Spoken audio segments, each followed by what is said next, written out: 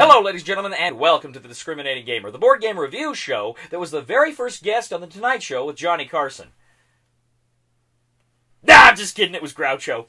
Anyway, if you watch the show, you know, I love science fiction games. I love reading science fiction, I love watching science fiction, and I love playing science fiction.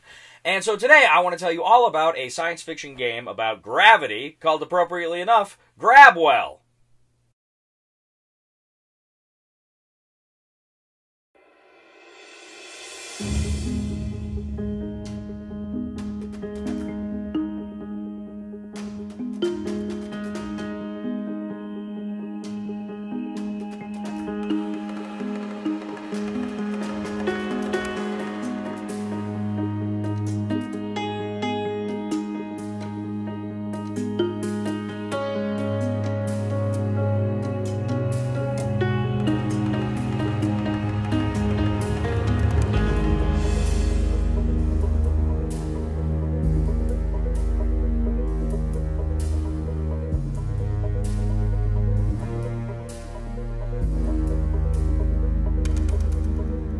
In Gravwell, 2 to 4 players represent the crews of spaceships stranded in a black hole, and there's just a chance that one of them can escape.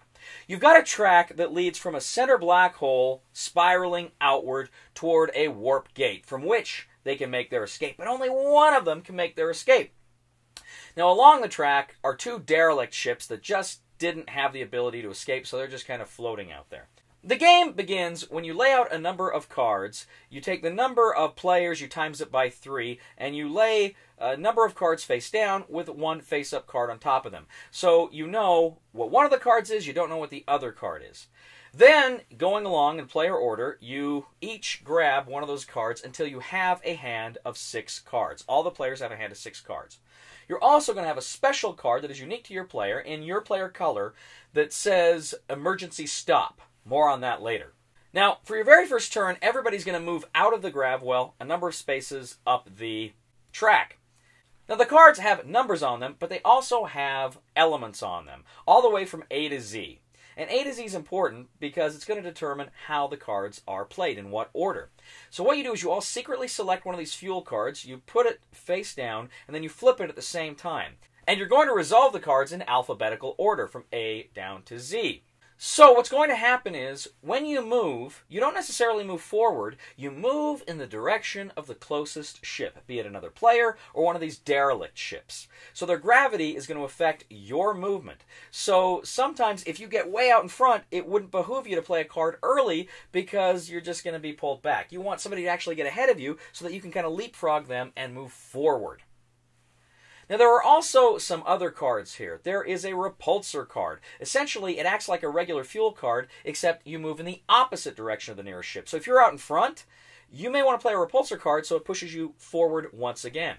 There is also a tractor beam card. Essentially, you don't move, but all the other ships around you, they come toward you. That number of spaces is printed on the card.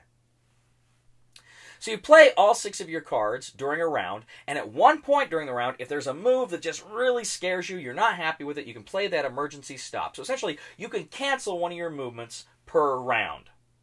The game takes place over the course of 6 full rounds. Now, the winner is the first one to get to the warp gate, meaning to get out of the black hole's gravity, or if at the end of 6 rounds, the player that is closest to the warp gate, he is the winner.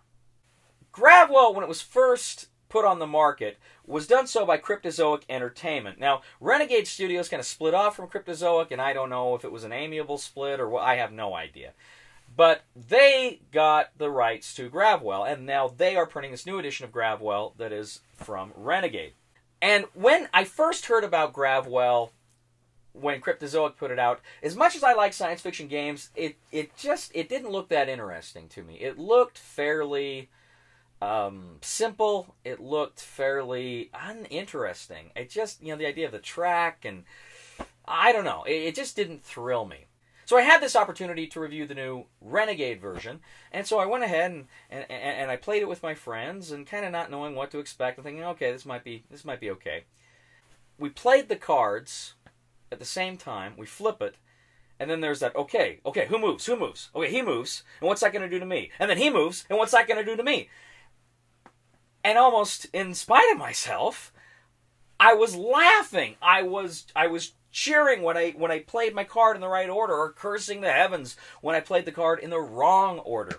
This game is fun. It is so much fun because it's a game of kind of bluffing and trying to outguess your opponents. Which cards do they play? Are they going to play a card that's going to go fast so they can get ahead? And if they do that, then should I play one that goes later so that I can get ahead of them? Or should I just try to play a card that's faster now? Maybe I got a better shot. Should I play a repulsor? Should I play a tractor beam?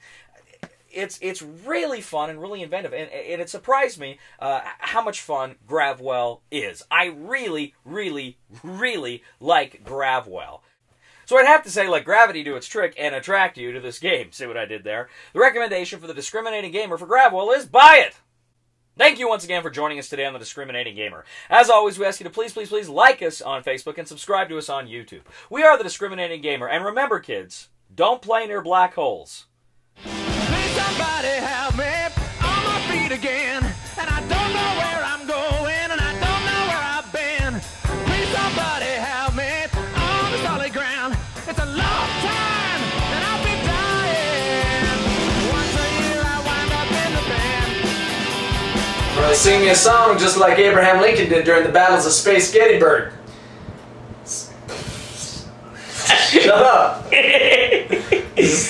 Okay.